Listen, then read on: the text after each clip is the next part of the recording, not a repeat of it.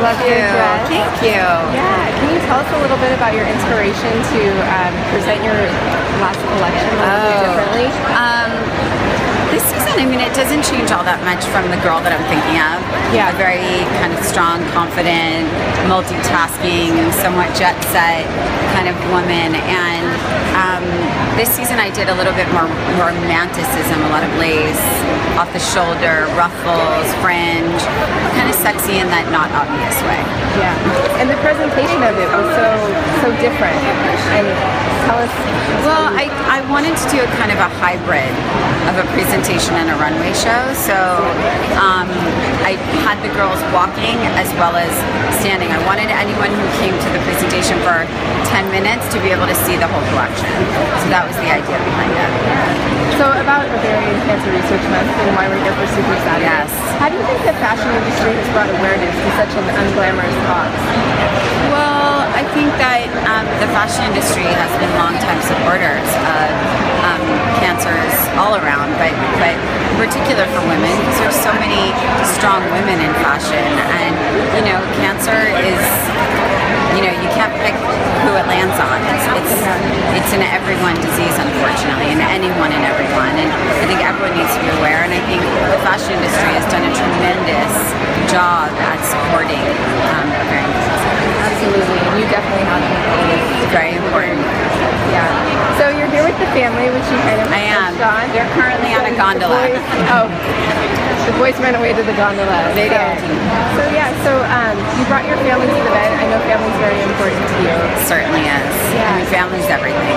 That's, at the end of the day, that's what you realize. The older you get, the more you appreciate and are grateful for your family. Yeah. So you're going to take them shopping around and talk to them about the cause?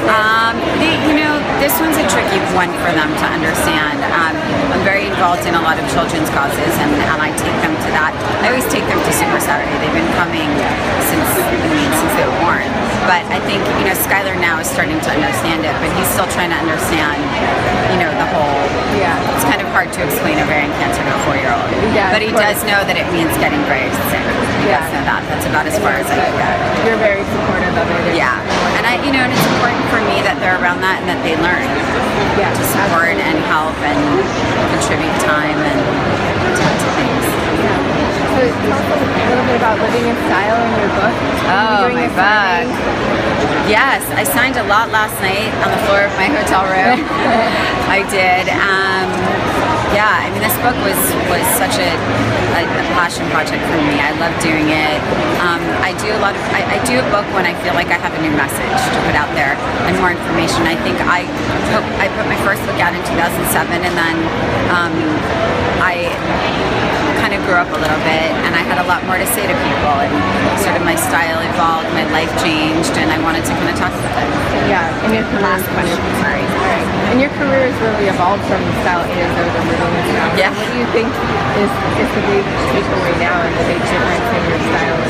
I'm probably more practical than I used to be because I didn't have a 4-year-old and a 1-year-old, so I think that makes you get dressed differently every day.